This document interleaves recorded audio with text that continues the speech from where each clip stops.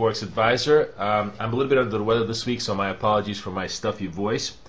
This week I wanted to go through step by step the key aspect of my breakout or fake out setup to understand exactly what we do, why certain things work, why they don't, and how can you tell the difference between a breakout and a fake out to become the most effective, the most profitable, the most high probability trader you can possibly be.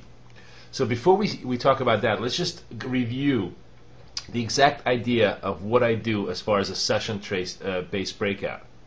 We look essentially for price to establish a new direction after it passes the Asian session. So here we have the euro dollar on Thursday, Friday layover, and the Asian session I will demarcate always by around 1700 Eastern time, which is 5 p.m. New York time, to about 2 a.m. London time. So within this parameter is what I consider to be the Asian session highs and lows, and we're going to see what happens in Europe and North America that will either break them to the upside or to the downside.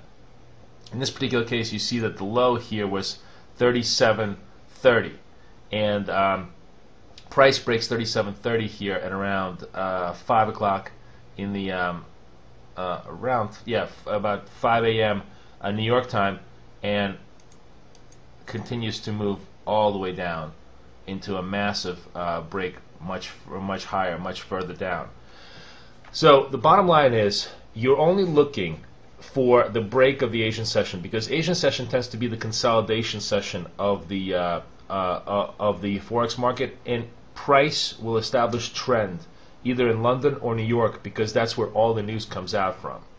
And news is the critical determinant between high probability and a sort of a medium probability trade in the session-based breakout.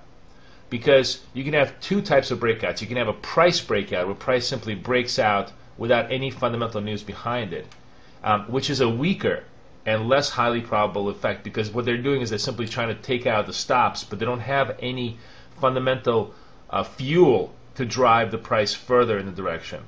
Or you can have a news breakout, in which case it tends to be a lot more powerful, because not only do you have the break of the stop on a technical basis, but you have the fundamental fuel to actually direct the price into the flow of where the fundamental news is. So that's the critical difference. If you can get a price break on news, you generally have a much higher probability view of the direction of the move.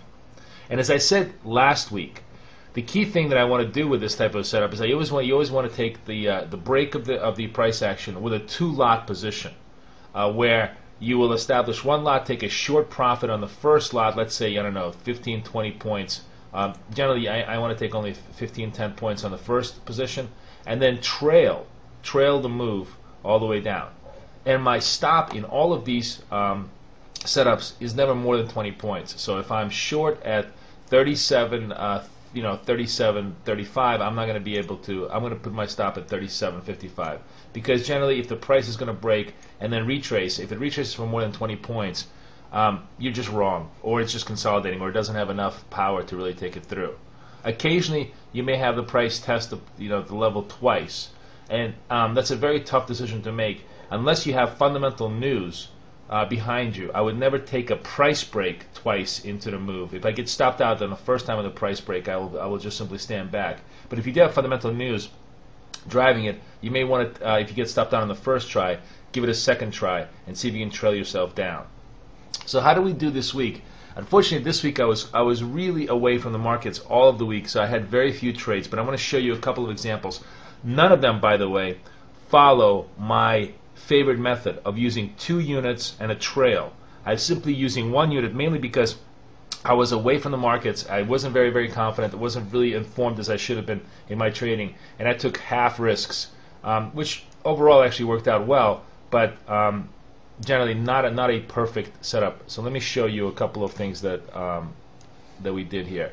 So here's the first move. This is pound dollar. Wednesday into Thursday, and as you can see, this is let's just back up here. Asia session highs, lows, right? I'm going to demarcate this for you.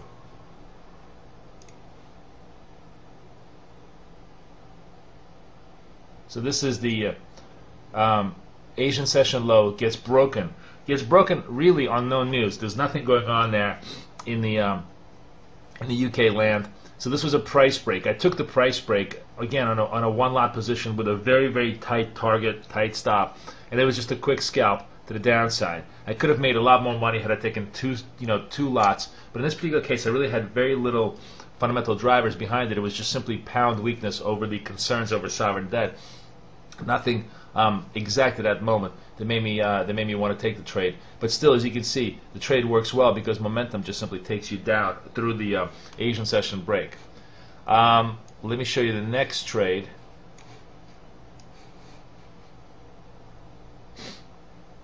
Next trade is a couple of interesting trades here. This is Euro. Again, I am just not as informed because I'm coming in. This is Asia session break, and I'll just pull back for you to see. As you can see, I'm coming in late. This is me basically trading way behind the price action because I'm simply I was simply just away from the markets all of this week traveling. So this is me doing sort of very amateurish work, but still works because I'm following my rules in the grand sense. The euro actually breaks the Asian session lows here at around 2 o'clock on the very weak German GDP numbers. But then at 5 o'clock, we get a double whammy of weak European German GDP and Chinese tightening. Now, Chinese tightening is something that was unknown at the time I shorted this. But then as soon as I covered basically again very quickly because I'm at this point I'm just trying to capture small profits. I don't have a very good feel for risk. But the moment that I hear the Chinese tightening occurs, I go back into the market and I short again over here. And as you can see, I make my second profit target here. I could have made more money. Again, I very little confidence because I'm just not into the markets.